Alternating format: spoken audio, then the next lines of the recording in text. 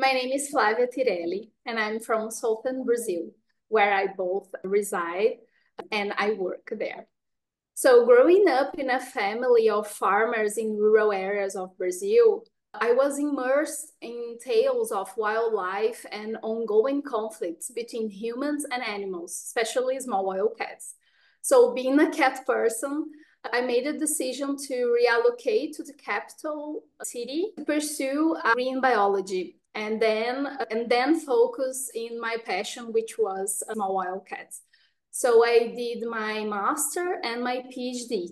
And during my PhD, I focused in small wild cats native from my state, which happens to be a global hotspot of felids. We have 8 distinct species of felids here, 6 of which are small wild cats.